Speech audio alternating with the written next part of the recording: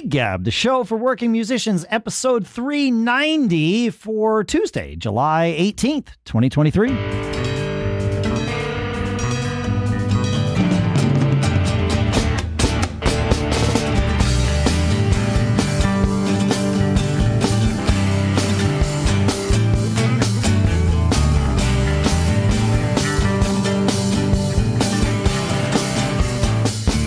Folks, and welcome to Gig Gab, the show by, for, and about working musicians. Sponsors for this episode include HelloFresh.com/GigGab50, where code GigGab50 gets you 50% off plus free shipping. We'll talk more about how you can do that and why you're going to do that and all that good stuff in a little bit. For now, here in Durham, New Hampshire, I'm Dave Hamilton.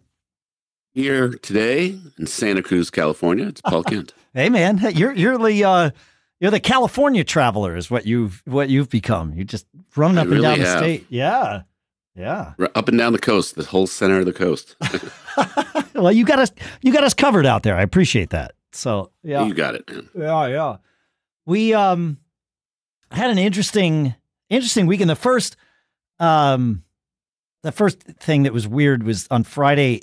It rained for like a half hour at 1 o'clock in the afternoon, and the club that we were supposed to play canceled the gig for that night, even though the weather looked great and then was great. You know, the forecast looked great, and then the weather actually was great for the night. But so we had our Friday gig canceled for weather, which is a bummer. I mean, it happens in New England. It's been raining a ton this year, but it didn't have to happen on Friday, which was kind of a bummer. I always say that if you cancel a gig at 3 p.m, you're my favorite person because you just gave me the evening free. This was one of those gigs I was really looking forward to playing. My friend Maddie is back. Wait. Yep. Would you have been paid? How do you guys usually work in a weather volatile climate? Do you get paid if they cancel or half or what's the deal? Great question. So this is through Paul Costley's booking agency. Paul is no longer running it. He handed it off to someone else, but it's still the same deal that it's always been, which for these outdoor gigs is they have until 3 p.m. the day of the gig to cancel with no financial commitment. Right. And generally for weather. I mean, if they start canceling for the wrong reasons, well, then they fall off of Paul's list. Right. But after 3 o'clock, they are committed for 50%. And when you arrive, the procedure is you check in with whoever the person in charge is, confirm that everything's still a go. And at that point, once they've confirmed, AKA once you start loading in and setting up, they are on the hook for the whole thing, even if it starts pouring or they cancel or whatever before you ever play a note of music. So no, we did not get paid for Friday. It was canceled before the time, which it's just, it's a bummer, but when they're only employing that clause for weather related stuff, it makes sense. Nobody gets to control the weather. At least we don't know who that person is. So it was a bummer, but it happens. And so fine. I did have 2 gigs on Saturday, and the one on Saturday afternoon, even by that point on Friday, was already shaping up to be a big, big question mark because it was the first gig that Uptown Celebration would have played since 2019. It was the first gig with our new singer, the first gig with our new bass player. And so there was a lot of firsts. Oh, and it was a gig, but also our first gig that I had played with the band, and I think maybe even the band's first gig, without a sound engineer. So we were doing our own sound, and there were lots of firsts going on at the same time. So I was like, okay. And then on Wednesday, our bass player told us, hey, so I've felt terrible all week, and I'm not really getting better as quickly as I would like. He says, it turns out it's COVID, and it turns out my entire band, but also everyone who was in the club that I played on the previous Saturday all came down with COVID. And it was like, okay. And he's like, so I don't think I'm going to be ready for this gig. I don't think I'm going to be able to do this gig on Saturday. I was like, okay, cool. So it's a private It was a private gig at Wentworth by the Sea, which is a sort of a high-end hotel. And it was like the members only portion of this at their marina. It was this very exclusive sort of party. I mean, it was a very laid back party, but the people that were there were sort of they're in the club, right? So it was like, oh man, okay, so what should we do? And our singer said, oh, hey, my brother plays bass and he's really good. Like, she really built him up. He can read. He's going to be great.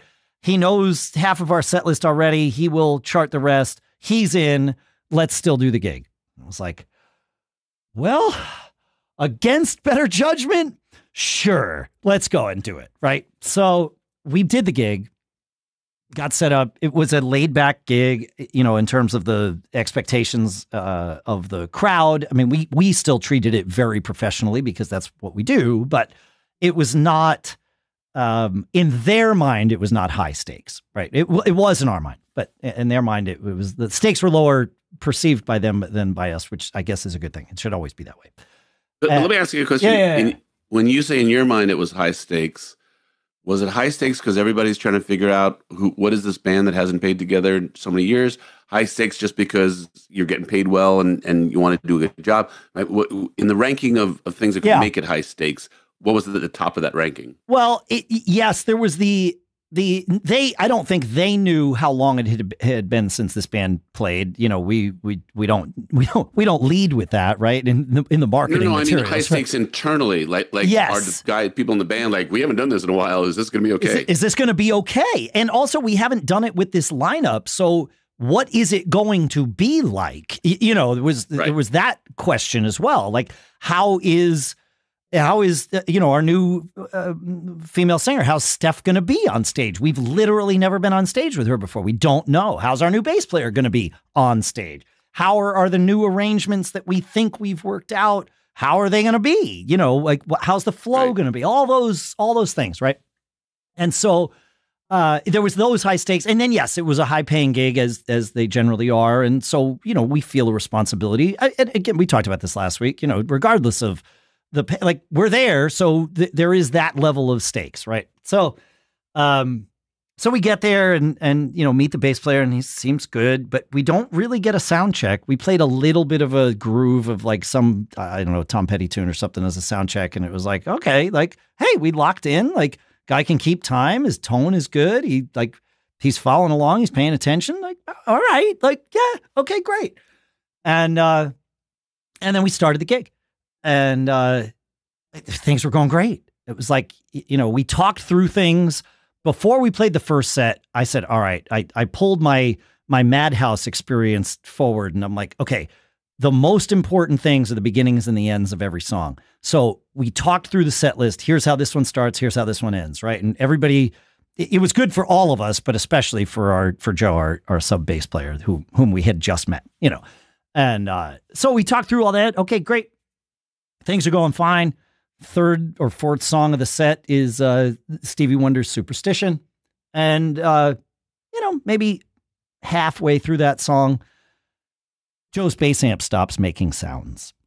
Now, we had run Joe also through a DI into the house so that we could put him in the in the subs and stuff. And also so those of us on in-ears could hear him if we wanted to. And so we were able to compensate for this, but his amp blew out. Like, his speaker just blew out. That was the end of that. So we, rejiggered the sound, which again, we were doing ourselves. Did you have to take a break from the set? No. Was this mid-set? No, we just, Marty, our singer, he went out and listened and kind of, bumped up the bass and the mains and that was that, right? We just kept on trucking. Because the gig was short too. It was 3 to 5. We played 2 sets, but we started at 3 and we ended at 5. Like, it was not, 3 to 5:30 or whatever. So, so we really didn't have time to mess around, and it went fine on the set break. And Joe played, he blew me away. He had prepared like a pro. He had charts for everything.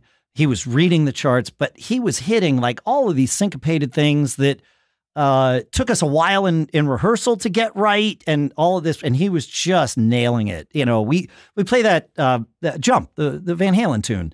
And that's got a lot of weird syncopated things between the bass and the drums. It's a weird song. You know, you think you know it until you go to try to play it. And then it's like, oh, I need to work on this, you know? And I think I even talked about it years ago where like, that's one of the few things where I keep the drum part, the music for the drum part written out in my iPad for the guitar solo. Cause it's this really weird thing. And the accents fall on off beats in weird places and it doesn't follow a pattern. And, you know, it's just a weird thing. He nailed every one of those. He also nailed the intro of the song, which has the drums and the bass hit starting on the end of 4. And I was, as our keyboard player started it, I'm like, you know, we didn't really talk about this. I wonder if I'm going to do my part and whatever he does doesn't matter. You know, we're just going to keep going, you know.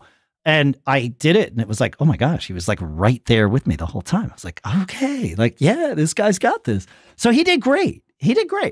On the set break, our keyboard player in his car had an extra combo amp. So we were able to, you know, have some bass on stage with us too, which was really good.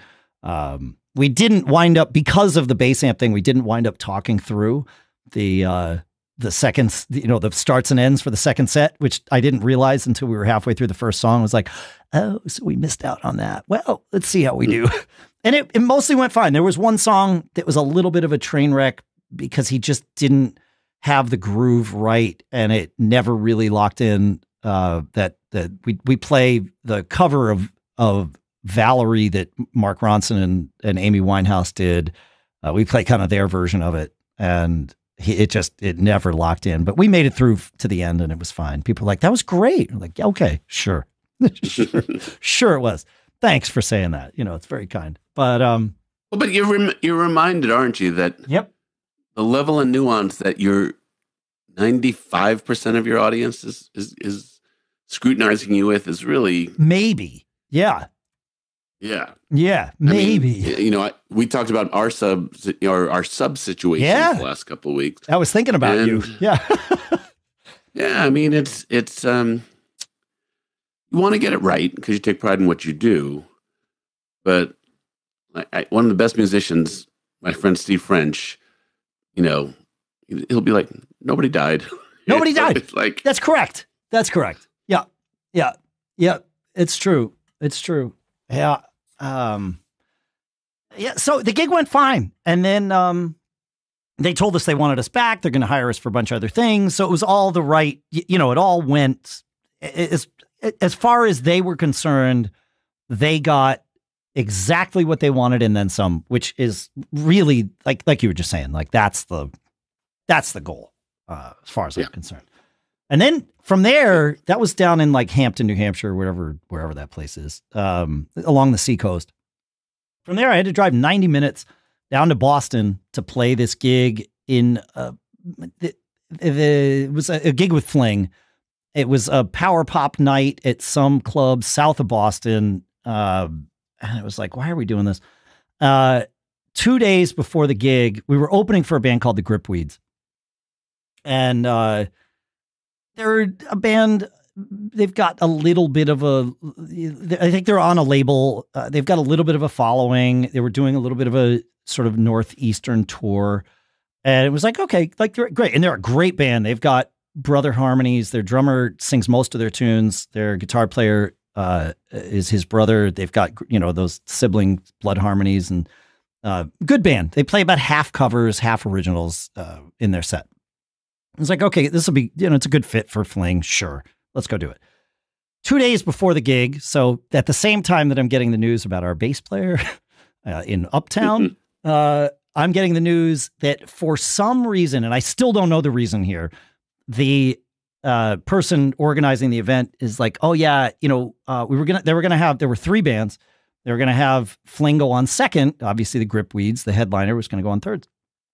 We get a communication from them, whatever it is. Hey, the schedule's going to change. Fling's going on last. And I'm like, why? Like, and last was 10:30 at night. Like it wasn't Ooh. It wasn't like 2 a.m. Like, you're getting screwed into the band doesn't want to stay that late or whatever. Every band stayed around for the whole night. Like that part, that wasn't the reason, as far as I could tell. It was just like, why are they moving us from 9:30 to 10:30? Like, why would you have the headliner go on before us? Like, what a weird thing. And so I was rubbed the wrong way about that, because I felt like we were like, for some reason, just being like moved around to accommodate something that didn't make sense to me, So I went into this a little pissy, and also I had to drive like 90 minutes to go and stand around in this club for a couple hours before I got to play. And I was exhausted because we played out in the heat, and so it's fine. So I kept all that in check. It was fine. And the opening band was they're fine, and then the Gripweeds played, and they're a really good band. They sounded good. They've got good songs, good arrangements, great harmonies, as I said. And that really kind of inspired me. Like, I was like, okay, like, they're good. We have to be better than them. Like, this is our opportunity to level up here. We've got this. And it put a chip on my shoulder, probably, fueled by all the other stuff of the day, And at one point, halfway through their set, Russ came up to me and he's like, yeah, man, you got to love those brother harmonies. He's like, that really good. And without even thinking, I just looked at him and I'm like, yeah, they're fine. But Aaron and I, we're better. Like, we've got this, and he was like, okay, all right. Like, sure. And I kind of communicated that to the band in what I hoped was productive ways. It was like, but it was definitely fueled by frustration. They played a little late. They did not employ haste in getting themselves off the stage so that we could get on the stage. They ended at 10:35. We were supposed to go on at 10:30. We did not start playing until 11:15. So it was more of the same fuel. And you've had a bad day. I've already had a bad day, but I'm still determined to blow them away. And by the way, we did. Like, we were freaking awesome. That's cool. But I also thought, like, I'm going to own the fact that we're playing last. In Fling, I'm the one that gets stuck being the front man, the interface with the crowd. I told the band, I'm like, all right, look, when we set up, nobody set up in front of me. If you want me to talk to the crowd, like, don't block, nobody's downstage center. Stage centers for me. You guys are off on the side. We're 5 across, not 4 and 1. And they're like, yeah, okay, fine. Like, they could tell, like, don't F with Dave today, And so once we got ready, I said to the guys, I'm like, let's just go. I'm not going to say anything. We're just going to go. I said, like, we're Fling. And then boom, we powered through a few tunes and just crushed it, because Fling is a great power pop band, and we got tight endings and beginnings and harmonies and like all the things. And we knew our set too. So it wasn't like, we were guessing or anything. So we blast through a few tunes, and then it's time for me to talk to the crowd while Russ changes to his open G guitar. And the first thing I said was, we really appreciate, Dead Archer, the label that pulled this gig together, for having the faith in us to make us the headliners for the evening. And, and I can see the guys in the van looking at me like, uh-oh, like, where's Dave going with this? But then I made a joke about it. I'm like, usually that happens as the result of a clerical error, but today I'm ensured that that's not what it was. And I was sort of laughing and tongue in cheek about it, so that anybody who knew what was actually supposed to happen would get that I was joking, and anybody who didn't would not. But also the people who were in charge of making that happen would be like, uh-oh. Yeah. Like, just a little bit like, hey, I'm the one with the microphone. You chose this, And that is hysterical. Now, was the other band around to hear this? Yes, they were. They were not there for the very beginning of the set. I kept the clerical error joke going throughout. I found different ways of approaching it, and so I brought it back a couple of different times. And they were, the other band, the Gripweeds, were not there right when we started our set. I think they were still like dealing, like they had moved some of their stuff outside and were like trying to like pack it into their vans so that it was safe and all that. But they were in there by about the halfway point of our set, which is sort of typical for a scenario like that. So they definitely heard it and they loved it. They were laughing, they were totally in on it. And they liked us too. And even after the gig, they're like, man, you guys have 5 people singing. They're like, man, I wish we had that. And I was like, yeah, no, we love it. It's great. Great story. Yeah. Actually, the story about one of the first festivals we did this summer, there was a band that played before us. I can't remember if I told the story, so stop me if I'm being repetitive. But sure, I reached out to them about comparing set lists, so we didn't duplicate songs. Yeah, I remember you telling me this, but keep going. I'll stop you if it feels like we're in like total repeat territory. But keep going. Yeah. So I reached out and the guy sent me his set list. And there was about 4 or 5, and I said, "Well, what we usually do is like a little draft, I pick one, you pick one, and we split the difference." Yeah. And he comes back to me and he says, "No, that's our set. We're not really willing to do that. Maybe you should tell, because we were the headliner for that one. Maybe you should tell the promoter to move you to a different day of the festival." Really jerk thing to say, right? And they were playing before. So anyway, we get there. And actually, I tell the guys in the band, I share the guy's email with the guys in the band, and not safe for work, responses here. Sure. Ultimately, we said, all right, well, we're just going to play every song they did, and we're going to call them out on it. So sure enough, I think the band was called, yeah. So sure enough, every time there was a song saying, hey, you might have heard this before, but we think with 5 horns, it sounds even better. Like every single one of the songs that was an overlap, we made a point of saying, people seem to like when we do this, just anything to just kind of put the knife in a little bit. And I actually did send that note to the promoter saying, hey, this guy wants you to move us to a different day. I'm not in favor of that for whatever it's worth, but I'm just letting you know, I tried to work it out with this guy. He wanted nothing to do with it. Yeah. And the promoter was, he was like, that's, whatever move. So yeah. Anyway, I like that. What you sort of have to, I guess you have to make a decision going into these scenarios where, you're feeling slighted or whatever. And you either have to do what I did on Saturday and what you did at this other gig and just sort of own it explicitly with the crowd and just say, okay, well, you're letting me do this after you. And so I get the final say, literally the final say to the attendees. And as long as you handle it in an entertaining way, then you win. It's how it goes. Yeah. On the set list, every one of so the guys knew, and on the set list, every one of the songs that was a duplicate song, I put a little icon next to the song list to let everyone know this is one of those songs. I love this. Good band bonding, activity, and it's funny because where you started this was that they were really good, and you felt like you had to be on your A game. Which I did. That was also true. Like all of these things were going on. I'm sure it is. Yeah. No, I'm totally sure it is. But it is, my competitive side definitely came out. That's what I'm going to say is that like playing music on multi-band bills is a contact sport. I mean, it is a competitive sport.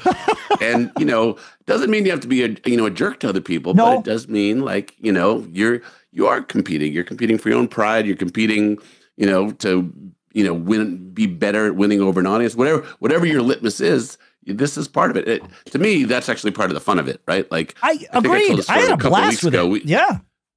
I mean, we need things to motivate us to take our craft to new levels, and nothing like a little healthy competition to do that. Well, and healthy competition, or when you're competing against people who are kind of dicks, that helps as well. Yeah, when the first band, I don't want to disparage anyone, but there was zero question that we could beat. We were going to be better than this first band. It's just a fact of the matter. It's how I interpreted it. But that didn't inspire me at all. It's like, well, okay, like we don't have to do anything other than show up and play, and we're gonna be, at least a notch better than this band. Okay, fine. Not that they were bad, but I know how Fling is. Like, it's fine. And that was okay. But then when the Gripweeds came out, and they were like, it was like, okay, like these guys can play, like this is a good band. That inspired me. I loved that, and I needed to make sure, and like I said, I communicated with the band because I needed to make sure that it didn't disparage any of them. Cause it was like, oh yeah, like this is a real band. Like they know they got it, like we gotta deliver. And yeah, I'm proud to say, we absolutely crushed it. It was so good. So it fueled me for the 90-minute ride home. Yeah. It was just, satisfying. Yeah. All right, look, I want to tell you about our sponsor, HelloFresh, where you get farm fresh, pre-portioned ingredients and seasonal recipes delivered right to your doorstep. You get to skip the trips to the grocery store and count on HelloFresh to make home cooking easy, fun, and affordable. And that's why it's America's #1 meal kit. Look, you can make your home the hangout place this summer with crowd-pleasing eats. From their backyard bratwurst bar to tangy key lime pie, HelloFresh Market makes summer entertaining a cinch. And this is great for those days where you're finally home, you don't have a gig, you want to stay home, but you want to have some friends over that you never get to see because you're out there gigging. This is a wonderful way to do it. And did you know HelloFresh offers more than just delicious dinners? It's now easier than ever to skip that extra grocery store run by adding snacks, sides, and more to your weekly order. Simply shop HelloFresh Market and take your pick from a curated selection of over 100 items. We've been loving HelloFresh here at home. Lisa and I use it regularly because it makes it so easy and it makes it fun because you get to prepare this meal together. And HelloFresh gets that you want options when it comes to what to make for dinner, not just the same old thing all the time. And that's why they offer 40 recipes to choose from every single week. So you'll never get bored and you can always find something new to try and love. Go to HelloFresh.com/GigGab50 and use code GigGab50 for 50% off plus free shipping. Again, HelloFresh.com/GigGab50 and use code GigGab50 for 50%, aka 50% off plus free shipping. It's great. You're going to love it. And our thanks to HelloFresh, America's #1 meal kit, for sponsoring this episode. Did you play this weekend, Paul? I did. I had three gigs down the Central Coast, 2 with the group down there. Yep. The first one, we hadn't played in a month. And similar to what you're saying, we were, not grooving. I mean, tempos weren't right. Feel wasn't right, but, energy was good. And, we played our hearts out. It just wasn't there. Yep. And that group was actually really good. It just kind of like mutually supportively saying, yeah, we can do better than that type of thing. And then the next day we played and it was great all day. It was really very pleasant. So self-correcting nice exercise. Yeah. And then I did an acoustic gig. But so anyway, I sang 2, 5, 7 hours, cause I sang all of it. Yeah. Yeah. And, I was pretty gassed by the end of the third one. But good stuff. I mean, I just like the music so much. That I love the House Rockers. I mean, that's my baby. Of course. But the House Rockers are an interesting study. They are an exercise in compromise, right? So it's not all music I would have chosen, but because it's such good guys to play with, it's fun to even play music that I wouldn't have chosen. Oh, totally. I totally get that. Obviously. Yeah. Yeah. And then the stuff down on the Central Coast, I choose every song. And it's stuff that I love to sing and, music I love to play. I get to play all the different styles of acoustic guitar stuff. So that's really, really fun for me. We're trying to play Mexico by James Taylor. And, Tough song. Really tough song. Just that little kind of calypso-y, vibe is not a natural groove, for everybody. I mean, where the bass has to lay is very particular. The bass and the kick drum. We found a version of it. Yeah. Tough song. It's a tough song. Yeah. It's got to lope along. It's interesting. I would relate that song. It's probably going to be surprising to the version of Feeling All Right that Joe Cocker does, right? It has that same kind of loping thing. It's a different groove on top of it, but that, that kind of that kick and bass that just need to drive, and one into everything is super important. Yeah. And if you don't have that feel locked in, it's got to lope. It's really important. Yeah. Well, I mean, along those lines on Friday night when we didn't quite sync. That one was painful. Yeah. But we were determined, and we've only been playing it, we've only played it live maybe 3 or 4 times. Sure. But we're determined because we love the song so much. And then on Saturday, it just all clicked in, and it was really beautiful song to play. So good stuff. The human chemistry of making music is just an amazing thing, right? Same guys, basically 12 hours apart, maybe 18 hours apart. Sure. And all the mental notes, because we didn't debrief on the song or anything like that. Just everybody goes away and kind of absorbs what it is they did and what everybody else did and what they need to do and what everybody else needs to do, and just came back and it just flowed the next day. And it was 2 different songs to me. Yeah, it makes it was tempo. You mentioned tempos, and I actually have an anecdote to share about that. But was one of the differentiators, maybe the tempo was better the second day than the first day, because that can be a tough thing with new material. If you don't know where the tempo needs to be, it's easier to get it wrong. I don't know. I start it on acoustic guitar. Yep. It's pretty locked into my head. And but it's also is one of those things where everybody knows it's kind of a delicate vibe. Yep. And one guy might be a little tentative on it. One guy might be trying too hard on it. And the net result is it's not right, So everybody, like I said, went back. Everybody really desires to play the song and play it well. It's just a different sound, than a lot of things will do. And everybody's got the chops for it. Sure. And it sounded good in rehearsal. And so, like I said, you go away, 16, 18 hours later, try it again, and it's magic. So it's a funny thing. Yeah, it is. Yeah, it's interesting. We, one song, I would say 70% of the set list for Uptown is inherited from what Uptown used to play. Right. But we've changed a lot of it. Gary really is like, I want to play more rock stuff now. And it's like, okay, well, if the band is going to function the way the band has functioned, there are some things that just need to stick around. Like, the dance stuff, the wedding stuff, September, and like those sorts of things are kind of, they got to be in the list. He's like, oh yeah, no. And he agrees with that, but we are throwing some more rock stuff in. And on Saturday, for the first time, we played that song, The Look by Roxette. Yeah. What a fantastic song. We wound up opening our second set with it. We had more songs on the list than we needed to play. And Gary's vibe, we ended the first set wherever we ended it, fixed the bass amp, 10 minutes, 15 minutes, came back up and played. And it was like, why are we just skipping to the top of the second set? He's like, no. We'll just keep going from where we were. And it's like, okay, like whatever, it's weird to start a set with The Look because we weren't thinking about that. We had something else as like the second set started. It was like, sure, whatever. And, man, that song, that was the song that turned the crowd to start paying attention to us. Like one by one, heads started turning for all the folks that were there. Because not everybody plays it. It's a little bit of a different sound, a little bit of a different vibe, has its own energy to it.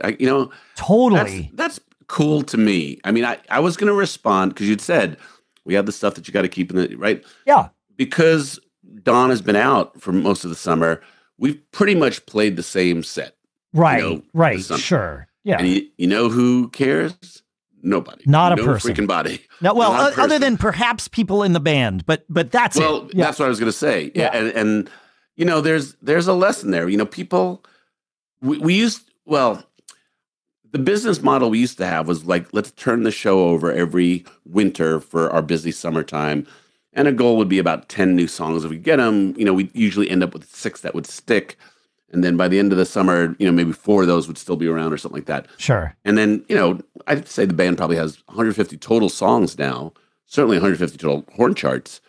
And we're playing kind of a greatest hits set, and it's going over great, and it's effortless, and you don't got to think. Which is not a bad thing when you're pulling in different sub-drummers. Yeah, exactly. Yeah. I don't know if it's a bad thing ever. I'm really, you want to keep the musicians in your band engaged and creating, but I don't know. I mean, the things that are going on with the house records, guys having other things that they're doing, and me having to travel, and a lot of things, at least this summer, he's good. There's nothing. There were not an insignificant number of moments leading into this Uptown gig where I was like, man, I wish we were just playing like the standard GB list we used to play, you know, especially when I learned that we didn't have our bass player. But even before that, it was like, well, you know, we're doing our own sound. Like there's just too many things to think about here. You know what I mean? Easy is good for certain things. I mean, I wouldn't say that about an original band gig, you know, like it's a different vibe, but playing in a cover band, like, and when the point is to entertain, like we were there to serve a purpose, and it wasn't to show people how great Uptown Celebration is. Like we did that, right. Don't get me wrong, but the point was to entertain. You know what I mean? And so like, let's not lose sight of that. We can certainly factor the other things in, but the prime directive is we're going to entertain these people, you know? Well, I mean, we've entertained and we've gotten more corporate work, private work than we've ever had in the past. So yeah, it's just a crazy thing, man. It's just, we all try to be so clever all the time. And again, I get it that we're trying to satisfy our own, you know, scratch our own itches for creativity and, you know, stretching our chops and learning more stuff and all that type of thing. But I tell you, something to be said for just having a great, solid show and then, you know, playing it. Yeah, man. I'm with you. No, for certain bands, that is not the wrong thing. I don't want to say it's the only way to go, but it is a version of right. Yep. And I will say, I said I had an anecdote to share about tempos. A few weeks ago, maybe even more than that, I talked about how I put into my iPad a visual click to give me the tempo to start a bunch of tunes in Uptown's list, because there were so many songs that were new to me. And the look is one of those where I can credit putting the tempo into my iPad with why that song succeeded, or perhaps why that song didn't fail. I don't want to take credit for everyone else's hard work and success in making that song work, because everybody put in the work and it was great. But if I had counted it in too fast, all of that work would have been out the window, you know? And it's a slow tune, right? It's like, you know, it's got that, you know, it's got that, you've got to have that in there. And in the middle of a gig with adrenaline and distractions and all of that, the chances of counting that off at the correct tempo, especially the first time I'm playing it live, are less than I would like them to be. So I absolutely used my iPad to give me the tempo for that, and probably, you know, 15 other songs that day. And man, it's so great to just have that little, like, okay, yeah, that's where we need to be. Okay, let me get that feel in me. All right. And then I counted Gary in, and, you know, off because that tune starts with guitar. Yeah. But, you know, two songs that it reminds. So we have "Addicted to Love" in our set, right? Yes, that's another one where you gotta lock it in. Right there. It can't be 2 clicks faster. It can't be 2 clicks slower. And yeah, those hits after the choruses, right? Like ba ba right, back into the verse. It's gotta have space. Yeah, man. Yep. Yeah. Have you ever played "Right Here, Right Now" by Jesus Jones? Yes, another one that's got that 16th note kind of pulse happening under it. Right. Yep. Yeah, man. You need good singers, of course, but you need good drummers and good bass players to make those things happen. Yeah. The one tune where, and I took full blame for this, I did not get our keyboard player's attention before we started it. We're playing that tune "Levitating" by Dua Lipa. And again, a new song for all of us. And Steph, our singer, crushes it. Like it's a great song, but our keyboard player started it before I had like the tempo up. And I get why he did. He wanted to just keep the set flowing. In Uptown, we just, you know, we don't take breaks between every song, right? You know, we just keep the set going. Mm-hmm. And he did. And I saw it on my iPad. Like once I got it going, I was like, oh shoot, you know, like this is probably 15 clicks too fast, you know? Mm-hmm. And, we got into the first verse and I hear Steph like choking on the lyrics, you know, and she turned around to me and she's like, whoa, slow down. I'm like, yep. And so we slowed it down to probably 7 clicks too fast. You know, like we split the difference as much we could in the moment. but it was like, yeah, we got to like, that's another one where it's super important to get that right so that the vocals have their own bounce to them, and can really kind of effortlessly. Well, we talk about there are the songs that you can do almost anything to and people will still like them. And then there's songs that you can't. And then that's right. Yeah. Yes, that's it. Yeah. So I was happy to play these gigs on Saturday. I'm glad we did. Not only did it give us great material for our conversation here today, but I enjoyed these elements of these gigs. However, my wife, you know how I come back from like South by Southwest and I talk about these sort of, one of a kind or rare opportunities that I got to see, like the Big Star tribute show or the Sound City touring thing that only did like 8 shows or something. That night, my wife was at a show like this, and she now has her own stories to tell. She's not here to tell them, but she went and saw at Boston Garden. So, an 18,000 person arena, right?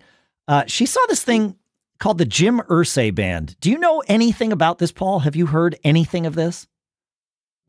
Okay. I hadn't either until we got emails from the Boston Garden inviting us to this for free. And that's really important. So Jim Irsay is the owner of the Indianapolis Colts.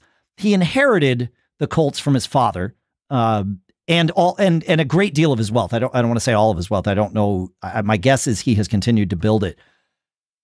He is someone who is, he loves like Americana, all kinds of things from Americana. And so he has this collection of I would call it art, things like Ringo's drum set from, when he played on the Ed Sullivan Show, Jim Morrison's microphone.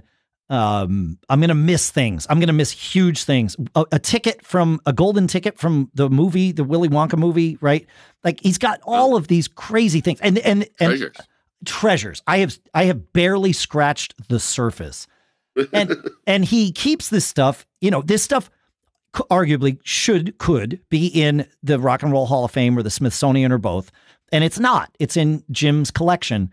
And to his credit, and this is rare for someone who has inherited significant wealth, he gets that he is, in this rare position, and also that this stuff should be seen by other humans and not just, his friends who come to his house and, see this stuff. Is this the Irsay family that owns the Colts? That's what I meant. Yeah, he's the Jim Irsay who owns the Colts. Correct. Got it. Yeah. And so he does this thing where he tours the country with his collection. Now, again, I'll remind us all that Lisa and everyone who went paid nothing for their tickets. So he pays to turn the lights on in the Boston Garden, which is no small sum. And then, right. And that includes, security and all that other stuff. Yeah. Then he ships his collection or some significant chunk of it to the place where he's doing this and, sets up a display such that people can walk through and see all of this. And then he puts a band on stage to play a 3-hour show of hits. But this band, Paul, let me just tell you who's in this band, who the band was that Lisa saw the other night. So Jim plays guitar and sings for like 4 songs. He comes out and does a couple of songs. He finishes the night with a couple of songs. Otherwise, he lets the band do their thing. The drummer, our friend Kenny, right? Kenny Aronoff. So he's the house drummer for this band. The bass player, that's Mike Mills from REM. The guitar player, that's Kenny Wayne Shepherd. Yep. And then but wait a second. This is like reeking of rich guy's plate thing, right? Correct. But he gives it away to people. Yeah. Right. Yeah. And the giving away part is the stuff that makes other musicians ticked off, right? Oh no. I think all the people that were on stage with him loved it. I mean, he paid talking about. Oh, I mean, if you're out there trying to sell Ringo's All-Star tickets to Ringo's, All-Stars, and the guy next to you is giving away tickets to see Mike Mills, and that. I mean, Ringo doesn't have to worry, but you get my point. I do get your point. No, is this the most expensive dad weekend warrior band in the world? Oh, I'm sure it is. I'm not convinced. I don't know how many of the musicians on stage are paid versus how many do it because they love Jim and what he's doing with this collection. He raises a bunch of money for charity at this event by selling merch and all the proceeds from all the merch and anything that you could choose to spend money on while you're there, all goes to charity. None of it goes to Jim. He doesn't need the money, right? And he's okay with it. But I didn't finish with the band. He also brings in, sort of pockets of talent, I will call it. Some local, some not so local. Some of I think there were 3 people he brought in. He brought in Vince Gill. You've heard of Vince Gill, right? I've heard of that guy, yeah. Yeah. He brought in Kevin Cronin from REO Speedwagon. REO. Yep. And then he brought in Peter Wolf from Jay Giles Band, which of course, in Boston is a local band, right? Like, I mean, ish. Yeah. Well, I mean, yeah. And all right, so I'll back off a little bit. It's a guy doing good to sing 4 songs, but providing a lot of value other than that. Oh, absolutely. Yes, he does his 4 songs. He sang, and I know you'll appreciate this for reasons we probably won't spend a lot of time getting into, but he opened the show with Jim singing Lawyers, Guns, and Money in front of, with this all-star band sort of backing him. Yeah. And then he ended the show with Have a Cigar and Comfortably Numb. Of course, thinking of, and Lisa said, watching Kenny Wayne Shepherd rip the solo on Comfortably Numb was, life changing, which I can only imagine. And then they ended with Gimme Shelter. Yeah. But like the Kevin Cronin who's the girl section. Singer? Go ahead. Sorry. No, I'm asking if they played Gimme Shelter, who's the girl? Lisa said there were 3 female singers on stage who were absolutely fantastic, and none of them were even mentioned when the band was introduced. She's like, that part was sort of a crime. Yeah. But like the Kevin Cronin section, he played Take It on the Run, Time for Me to Fly, Can't Fight This Feeling, Roll with the Changes. Peter Wolf did half a dozen tunes, Must Have Got Lost, Centerfold, Love Stinks. Mike Mills sang Rockville and Superman. Kenny Wayne did, Blue on Black. He did a cover of Call Me the Breeze. Lisa said this show was friggin' amazing. And we had never heard about it before. When it showed up, she's like, I don't even know if I should go to this. She's like, you're not going to be around. And then we started looking into it, and I'm like, I'm pretty sure that you should go. And if anything happens with my gigs, I'm coming, Yeah. Cool. So if you get the opportunity to go see this thing, and any of the stories I've ever told about, seeing these sort of one-off-ish things, it's not a one-off. This was the 10th of these that he has done since 2019. So my guess is there will be more. 10th show. It's what's that? He doesn't do tours. He does one-off shows. He does one-off events. Yeah, exactly. Yeah. So this was the 10th one. Will there be an 11th? I would presume so. But I don't know. Yeah. Crazy. 3 hours. She said it was, going into something like this, you kind of expect it to be loosely organized and there to be gaps between, time gaps as performers sort of come on and off the stage. That was not the case. She said this was like organized like it was a theater show. It was just one after the other, kept moving, no dead air. Crazy. Guy runs a tight ship. Yeah, man. Yeah, he knows how to entertain. So, yeah. Cool. So I figured I'd share that story. If you get the opportunity, go check it out. I would. I wish I did. I'm happy I played my gigs, but this would have been a nice consolation prize if everything had fallen through. We got anything else? Good. All right, folks. Thanks for hanging out with us. It's been thanks. Yeah, it's been a blast. Feedback at giggabpodcast.com. I think we are taking, in fact, I know we are taking next week off, but we'll be back once August starts. We'll see you, I believe, on the 1st. We'll always be performing. We will always be performing. Always be performing. Always be performing. Always be performing.